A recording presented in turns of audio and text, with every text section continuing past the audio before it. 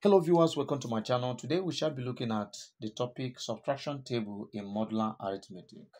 In this arrangement, you'll be given the numbers in rows and columns.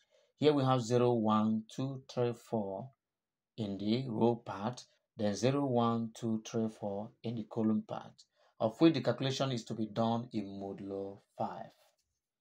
So before you should be able to know how to resolve these questions, in order to fill in the numbers, the required digit numbers that will be in each of these cells, you will be told the part that will be the first number and the part that will be for the second number.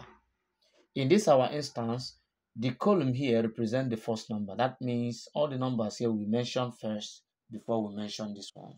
All right, so the numbers in rows are the second number, while the numbers in columns are the first number. And we're to perform the addition in mode 5.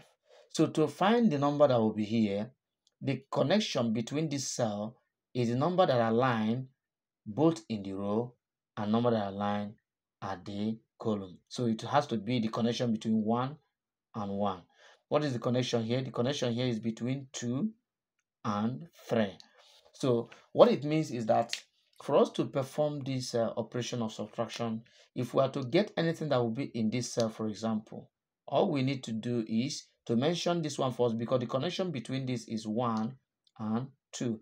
So all we need to do is to mention this one first, because these are the first numbers that we are to mention. So since the connection here is between 2 and 1, all we need to do is to say 2 minus 1. That will tell us what we are going to have here. So that's how to get the connection. For this particular place, the connection is between 3 and 3. So what we have to do is to mention this one first. That's 3 minus 3 will tell us what we're going to have here. For this part, we have to say 4 minus 2 will tell us what we're going to have here. So let's get started. But just mind you, we are not going to be having negative in any of our cells here. All right, so we start with this. This is 0 versus 0. So we have to mention anyone that exists here first. So 0 minus 0 will give us 0. So we have 0 here. So in the next cell here, we have it as 0 minus 1. 0 minus 1. That will give us minus 1. And once it gives you a negative, you add the modular to that number. That will now be plus 5. So 1 plus 5 minus 1 plus 5 will give us positive 4. So what we are going to be having here will be positive 4. So for this part, it has to be 0 minus 2. 0 minus 2. And 0 minus 2 will give us minus 2. You add the modulo to it, that is plus 5. And that will give us positive 3. So that means we're going to be having 3 here. So for this part, it has to be 0 minus 3. And 0 minus 3 will give us minus 3. You add the modulo to it, that is 5. And that will give us 2. So 2 is what we're to have here. Then 0 minus 4. 0 minus 4. That will give us minus 4. Then you add the modulo to it, that's plus 5. And what we're going to be having there will be what? 1. So we have 1 here. So that's how to fill the first row. So to get to other cells, for this part, we have to say 1, because we have to mention any number that exists here first before we mention the one that align here. So that will have to be 1 minus 0 will give us 1. Then 1 minus 1 will give us 0. Then for this part, we have to now say, for this part will be 1 minus 2 will give us 1 minus 2. 1 minus 2 will give us minus 1. Then we have to add the modulo to it to make it positive. That will give us 4. So that means what we're going to be having here will be 4. Sorry, that should be here.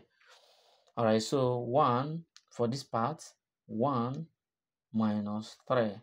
1 minus 3 will give us minus 2, just like this one. So what we're going to be having plus 5, that will be giving us 3. So we're going to be having 3 here. So for this part, 1 minus 4 will give us minus 3. minus 3, just like we have minus 3 here. So minus 3 plus 5 will give us 2. So this is exactly how to make the arrangements in terms of subtraction table in modular arithmetic. So let's fill in the remaining parts. That's 2 minus 0 will give us 2. 2 minus 0 will give us 2. Then here is 2 minus 1 will give us 1. Then 2 minus 2 will give us 0. Then here 2 minus 3 will give us minus 1. So whenever we have minus 1, you have to add plus 5 to it. That will give us positive 4. We have it as 4 here. Then for this part, that will be 2 minus 4 will give us minus 2. So where we have minus 2 here, then you have to add 5. That will give us 3. Remember, the idea here is that you must not have a negative in any of these cells. Alright, so for this part, that will be 3 minus 0 will give us 3. 3 minus 1 will give us 2. 3 minus 2 will give us 1. 3 minus 3 will give us 0. Then for this part, 3 minus 4 will give us minus 1. So when you have minus 1, add the modulo to it, that will give us 4. Alright, so to fill in the remaining part, that will be 4 minus 0 will give us 4, sorry. That will give us 4 here. Then here will be 4, because we mentioned anything that exists here first. 4 minus 1 will give us 3. Then here 4 minus 2 will give us 2. Here 4 minus 3 will give us 1. Then 4 minus 4 will give us 0. So this is how to perform the operation of subtraction in modular arithmetic. Have a nice day. Bye.